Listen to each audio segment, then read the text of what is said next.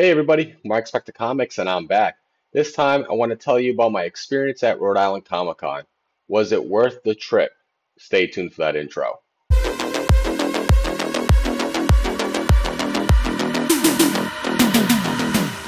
Alright, so welcome back. If you haven't already, please don't forget to like, share, and subscribe. Hit that bell notification so when I do put out some content, you get it in a timely fashion. Like I said, I'm going to talk a little bit about my Rhode Island Comic Con experience for 2023. If you're not familiar with Rhode Island Comic Con, it's about a medium-sized show that they host the first weekend of November here in Providence, Rhode Island. They do it at the convention center and the adjacent sporting event arena, which is now called the Amica Pavilion. Used to be the Dunk, but it's a huge space. They take really good advantage of the space from both the convention center and the pavilion.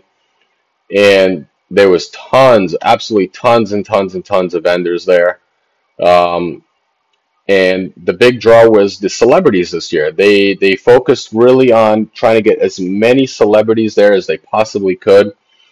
And out of all the years that I've gone, by far this was the amount of celebrities that I've ever seen there, which kind of hinted quite a bit on the comic creators. There were not a lot of comic creators there.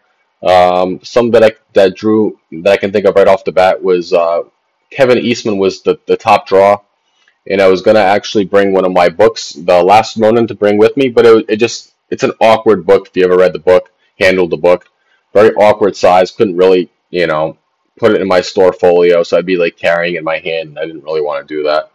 So that was unfortunate. But he was there. Jay Lee was there. I met him there. I think it was last year. Yeah, cool guy. Really, really good artist. So I didn't bring any books to get signed by him, and I didn't bring any books at all to get signed, which was unfortunate because that's one of the shows outside of Terrificon, which is my favorite show to go to. Rhode Island Comic Con, you can bring a good amount of books there and get signed, and the creators are awesome. So that was one of the drawbacks. I think that was in part because of the actor strike. It was probably easier to get more celebrities to come on board versus creators. And it definitely reflected in the ticket price. The ticket prices were much more expensive this year than in previous years. I think the cheapest was right around, I think, $60 and change just for one day. And I went on Sunday, which is the cheapest of the 3 days. And that's like way higher than what it usually is for the show. Usually it's like 50-ish bucks. Once you start getting up to like $75 is when you're like competing with like New York Comic Con prices. And this by no means is New York Comic Con. It's like a medium-sized show.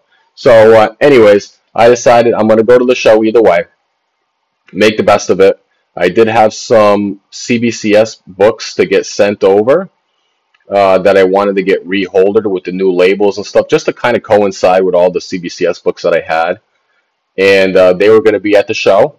So that was the first thing that I ended up making use of my time, was going to the CBCS booth. CGC was not there. I haven't seen, honestly, CGC at a convention in quite some time. They usually tend to use captured collectibles for facilitating services. And I didn't have any, like I said, I wasn't going to meet any creators or anything like that. So I didn't really have any point of going to their booth. So I did go to CBCS, and I want to show you the books. Well, I can't show you the books I sent off because I don't have any footage. I didn't take any footage and so forth. But the books already came back. So I was really shocked. Like I said, the show was from the 4th to the 6th. It's the 18th now I'm recording. It came out. The package came in yesterday. So it came in less than 2 weeks. Big package. I'm going to show you what books I got back, and I'm going to show you the new labels. I haven't personally seen the new labels yet in person. I've only seen them in pictures. And then I can show you in comparison to the previous labels, because I didn't send all my CBCS books with me to submit. I brought my backpack with me to the show, and I could only bring in so many books with me. But I wanted to take advantage of the promotion they were doing for the end of October until this is still ongoing. You know, when this video comes out, you'll still be able to take advantage if you do have CBCS books. But they have till the end of November to send your books over there and get reholdered, and you can get the new label. It comes with the new case and so forth. I do like the new cases compared to the previous. They're much, much sturdier. So I'll show you those as well. I think it was 8 or 9 books. I forget how much it, I think it came out to like 130 bucks shipped, which was nice. Because they were right around 12 bucks a book. So I'm going to show you off the books.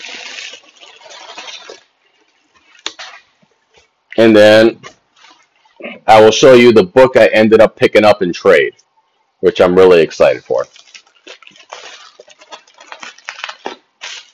I initially was just going to make this video from the book I traded, but I was honestly surprised how quickly these books came back. All right, let's get into it.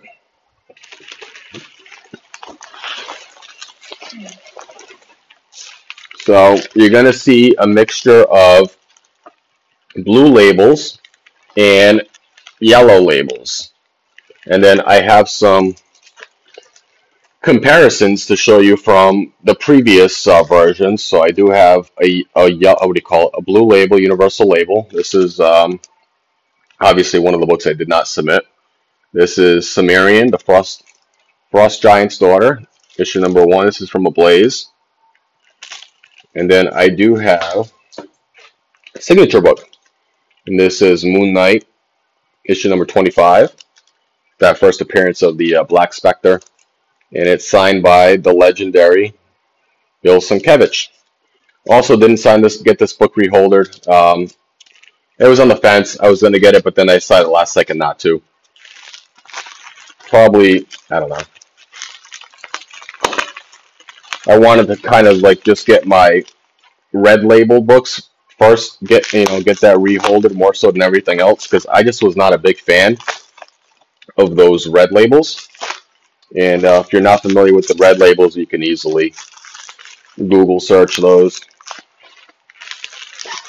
With certain books, it did look nice, especially if it was like a red cover. But others, they just look hideous.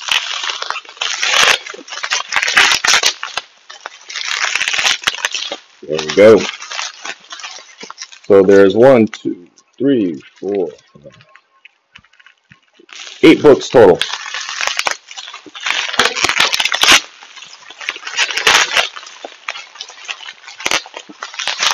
And it's packaged really well. I haven't had a submission from CBCS in quite some time.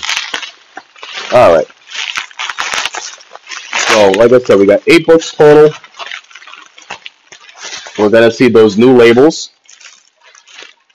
And none of them should have been regraded. They were all just reholders. So I don't know how, if CBCS does those or not.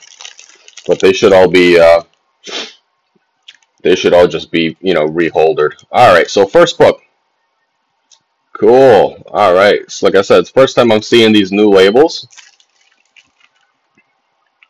This is, let's see, Doctor Strange, Sorcerer Supreme, issue number 44. I'm going to take this out of the bag just to reduce a little bit of the glare. This is the first appearance of Sidorak. You're not familiar with this book. And it's signed by Roy Thomas. This was a book I did get signed in person. It does say on their witness signature.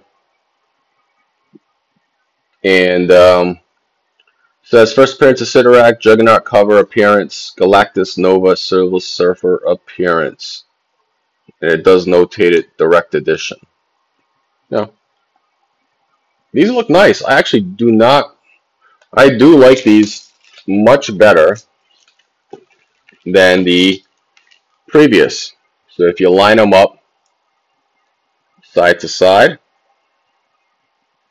I do like this one a little better. The top of it, Oh yeah, there's a huge difference. If you look at the top of this compared to the previous version, the lettering is just like so much. It's like dimmer. Look at that. You can barely tell from one to the other. Look at that. It's a huge difference. Huge difference. And in the back, it just looks a little bit more clear. I don't know. I'll show you the back.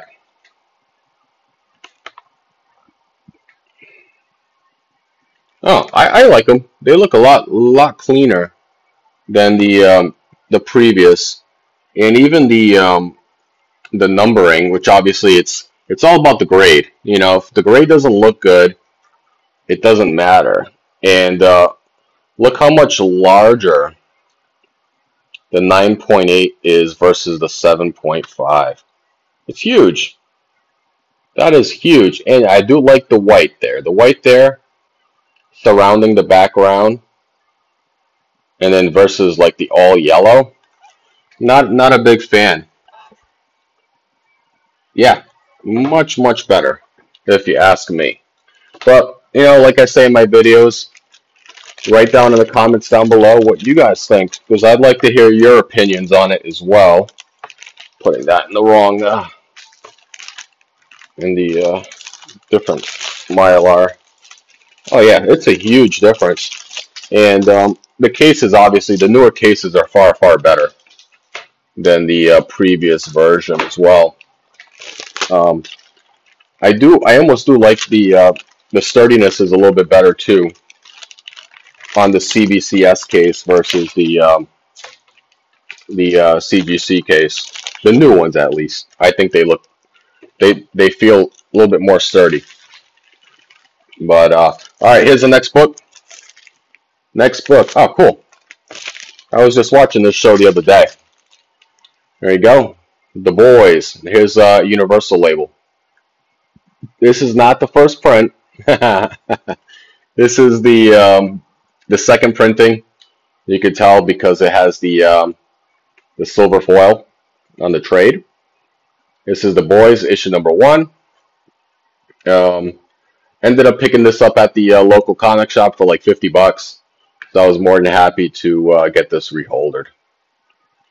And just like I'll put up the blue label just so you guys can see the difference.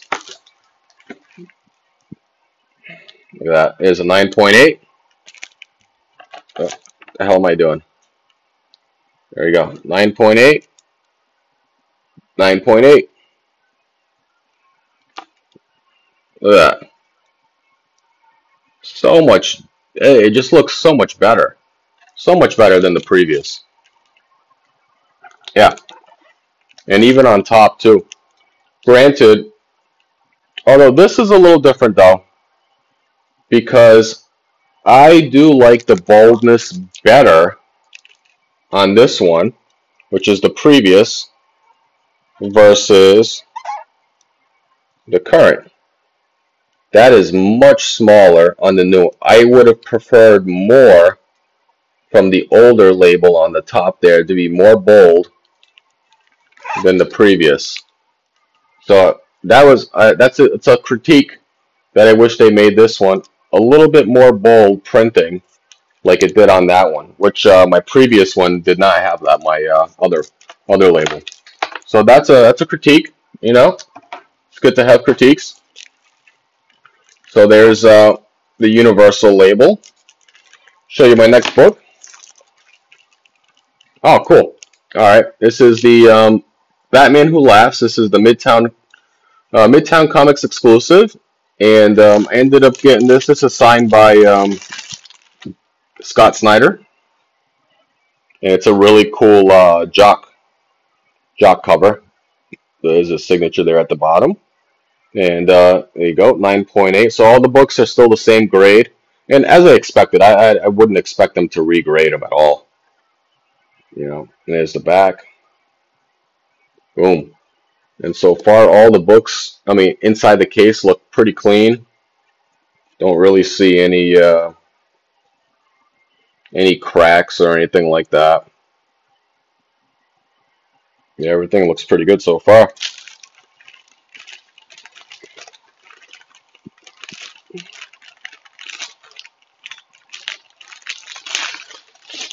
Well, that's unfortunate. Their Mylar is a little cheap.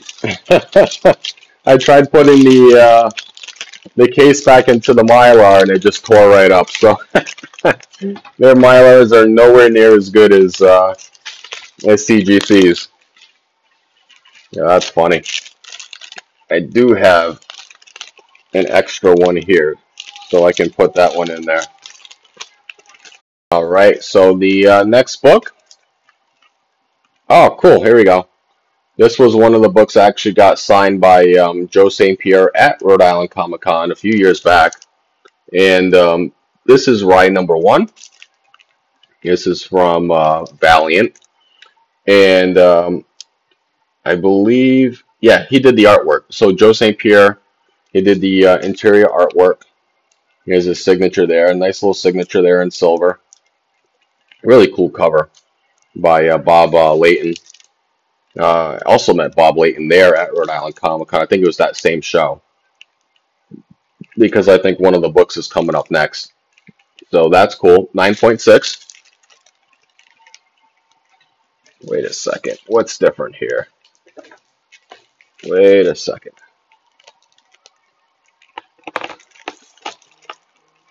That's interesting.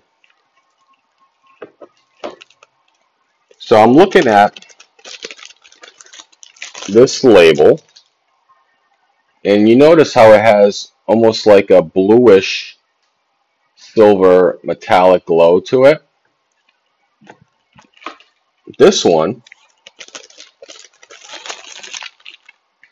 almost doesn't have that one. They're both like metallic. Right now.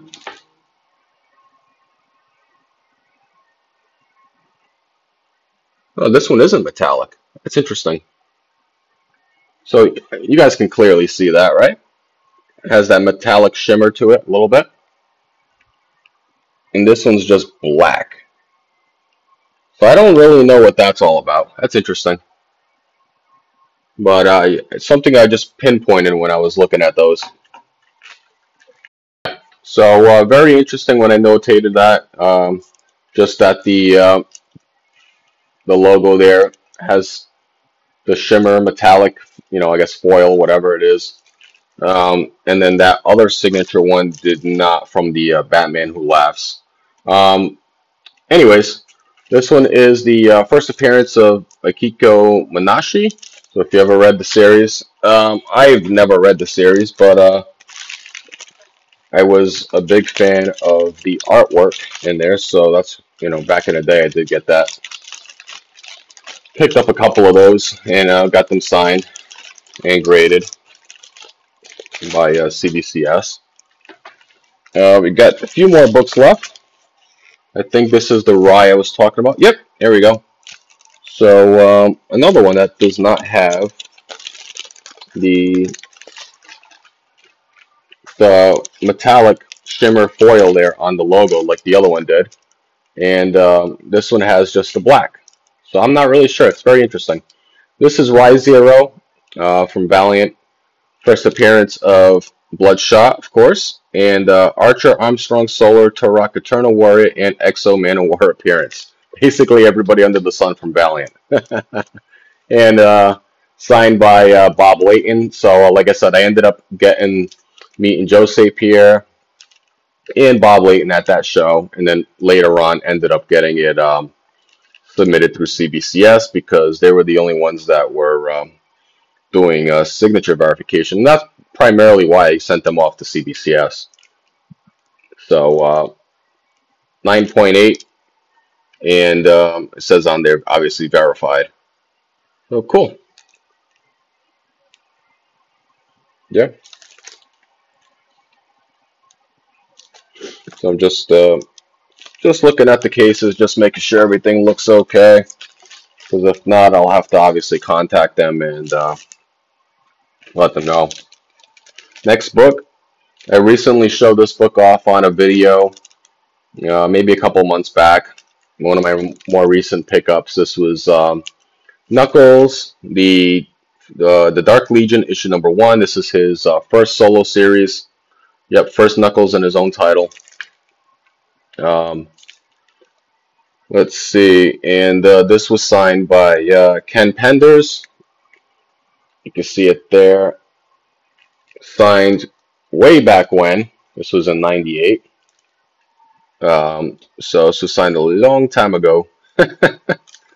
And yeah, there you go, 9.8.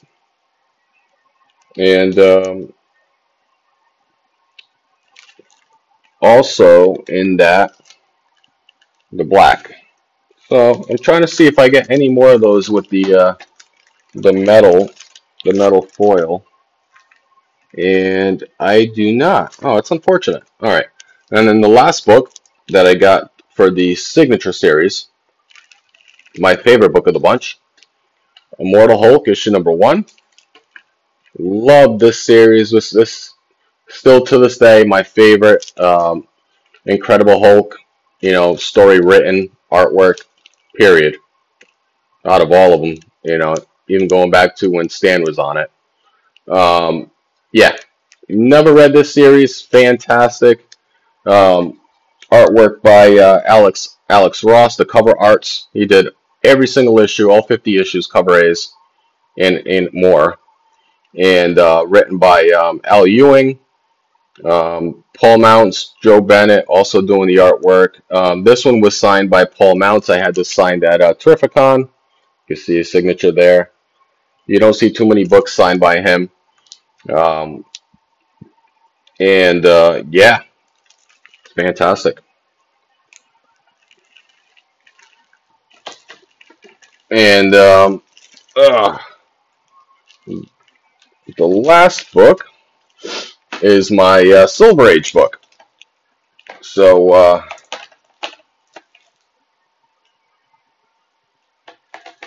let's see. Yep. Yeah, I'm just going back. That's weird. All right.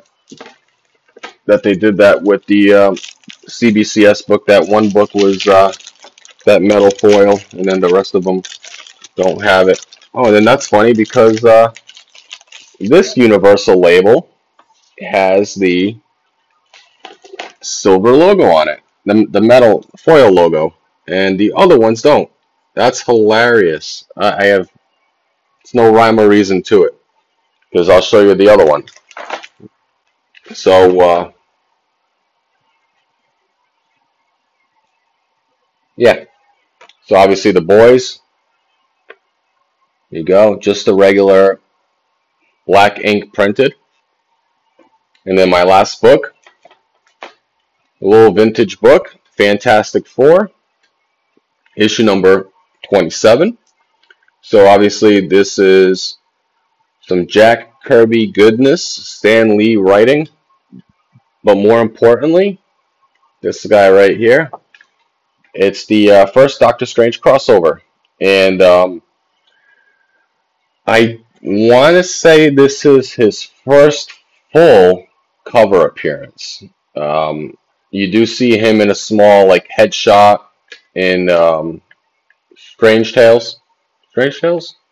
Forget what issue is, 116 or something like that. But this is, I believe, his first full cover appearance. But a lot of people don't notate that. This came out in 1964. Yeah. 5.5, which was the same grade that I had sent it off at. But look at the, look at that. It's foily.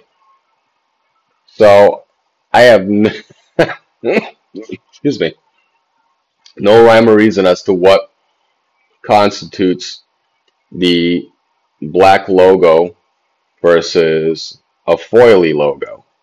I don't know. Maybe I have to reach out to CBCS and just find out. But yeah. So that's my CBCS submission. Like I said, that was the first thing I did when I went there, just to get it out of the way, because I wanted to, basically lighten up my backpack to so that I could do, lighten the load, so I'm not walking around with 10+ pounds of crap in my backpack. It's not crap, but you know what I'm saying. And make it a little bit more enjoyable walking around with less weight at the show. So after that, I was looking around, seeing what vendors were out there. I was talking to a couple of friends who went to the show on Friday and Saturday, and talked to my buddy Chris and Murph that were there, and there was a decent amount of vendors. So when I was walking around on Sunday, checked out a few of the booths just to see what they had, just to have a good feeling of what's going on there. Tons and tons of regular vendors, not comic book stuff, like you would expect. This is more like I feel like the show itself is more of like a fan expo nowadays, more than like a true Comic Con. Like what I consider Terrificon is like more of a comic book specific type of comic show. Rhode Island Comic Con's veered away from that for quite some time now, and with this year, the amount of celebrities there was just ridiculous compared to comic creators.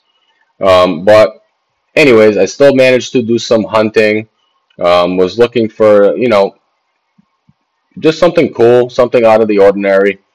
We had brought I think three books with me to trade, and ended up trading two of the books, two of the three, to a dealer that I've dealt with before in the past. I believe I ended up trading or selling a couple of books to him last year at the show, and this time I ended up just trading, and I think I traded and I paid a little bit of cash too to get this book. So I'll show you the book I got.